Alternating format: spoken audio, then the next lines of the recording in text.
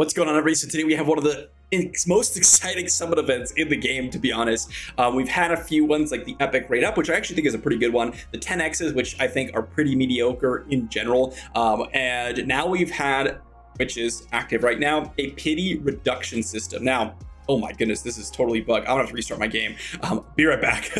So we're back and we have to go back and talk about this pity changes. I also want to talk about the account, where we're going, and we're going to summon a little bit here. And I also want to talk about this compared to some of the other summon events. So first off, we are in the excellent wishes. You'll see it has this 146 minus 30 here. And then if you see, it says 116. So this is the actual total amount right here that you need to go ahead and summon for your legendary. Over here on the right hand side, it'll say required drawing attempts before guaranteed legendary hero minus 30. So technically my pity right now is 146 minus 30. It takes off 30 from the pity, which is 20%. So it's basically 20% more legendaries, if you kind of want to look at it that way. Supreme Wish, same thing. You're gonna have the minus 3 attempts. And so what this is really good for is situations like where I'm at in the Supreme Wish. I'm at 5, minus 3, that puts me at 2, which means that these Supreme Wishes are so much more valuable.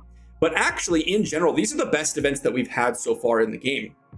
Right? If we talk about the Epic Raid Up, yes, epics are sold. Yes, that's more food. Yes, you get 8%, I believe it was, more epics. And that's great, right? You're going to get more food, and that's better typically than the 10x rates. This one, however, is 20% more legendaries, as I mentioned.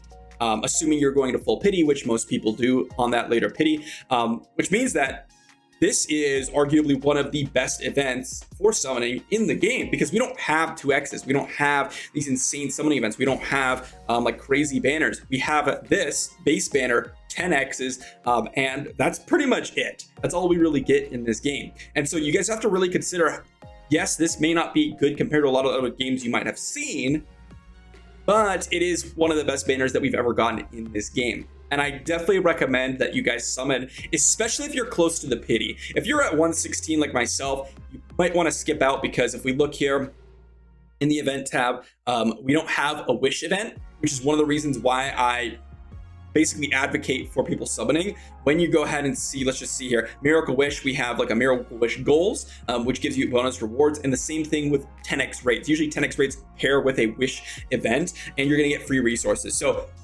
you have to decide, is your free resources like eggs, energy, multi-battles, potions worth more? And sometimes the legendary scrolls actually, are those worth more than the potential chance of getting more legendaries? And I would say, honestly, I really need legendary scrolls, so I would definitely go ahead and summon typically on a normal 10x banner. But today, as I mentioned, we are very close to pitying, and therefore I'm going to go ahead and use 2 supreme summons to go ahead and get my pity, and that's when I'm going to stop. So let's see what we get here, and then let's go ahead and talk about the account a little bit. So there's the first one here.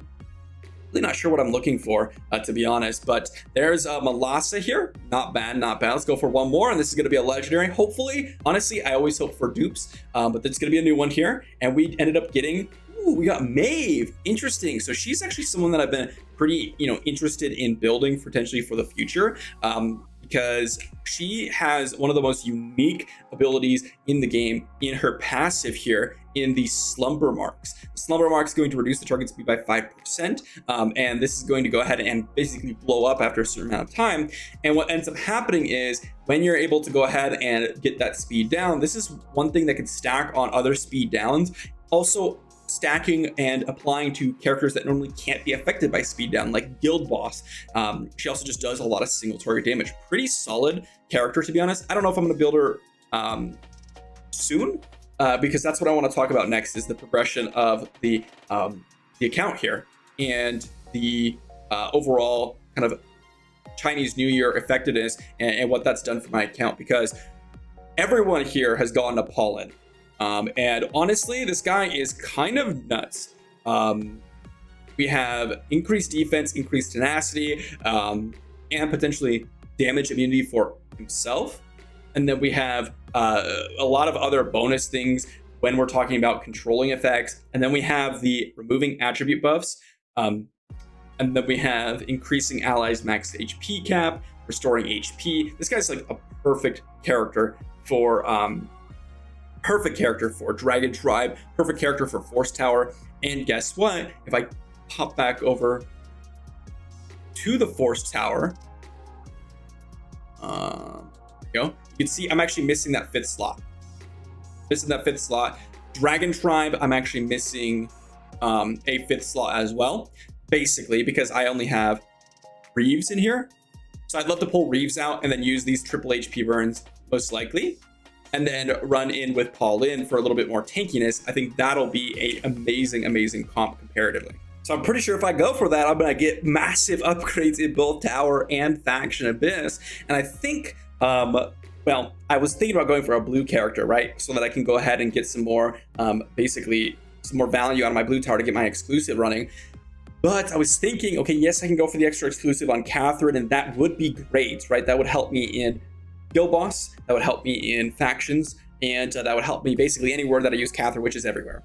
But I think, you know, getting Paul in up there might actually improve my Forced Mark Tower enough that I can actually get exclusive 3 Catherine with it. You know, I only need, as it shows here, 8 stars, right? I only need 8 stars, which means I need to do 2 more stages or get extra stars either. So I need to do a floor 26, floor 27, and then I can go ahead and do floor 25, and then I can double back and maybe go ahead and do like floor 18 back here to get another star. I think that's possible, and Paul Lynn is going to get way more value for me in the long run. Way more value. But, you know, summoning Maeve here opens the kind of door for a green mark comp, because I was kind of stuck on, you know, what I was going to do for a green mark. I'm going to be honest, guys, I don't really have great, absolutely amazing green mark characters. Like I got Gustav and I have Taff.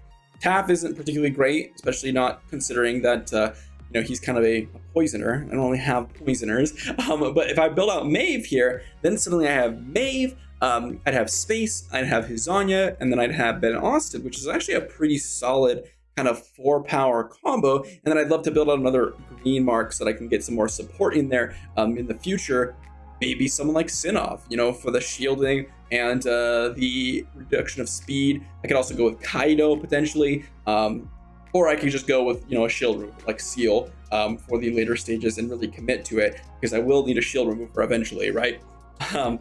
Or I could even go something crazy and go with Lamb and try to just kill through the shield, because Lamb's debuffs apply through the shield, which is pretty crazy because he's got a unique passive. So there's a lot of options here, but I wanted to just go ahead and go over the account, see where we're at. But guys, definitely summon for this summon banner, especially if you're close to pity. I think this is a lot better than people might look at and see. Again, there could be better events in the future. I don't know, but if you're going to save your summons until whatever in the future is, that's your prerogative.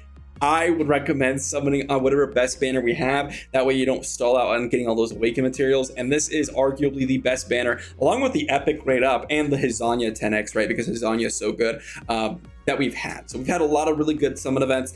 I'm sure most of you are out of summons between the epic grade up and the Hizanya. So if you guys are close to pity and you're out of summons, maybe this is the time to kind of drop a couple summons like I did here for this video. But hopefully that was interesting to you all. I actually really think that the summon events are cool, and I hope that they expand on it and make better ones. Like I hope we get a 2x event in the future, or like another double legendary event. I guess that's another one that we haven't talked about. The double legendary event is the best event in my opinion for sure, because you know it's basically 2x legendaries in terms of chances. But this is probably the next step up. So until you wait for the next double legendary, which is usually around a unique holiday times, you're gonna want to go for this event.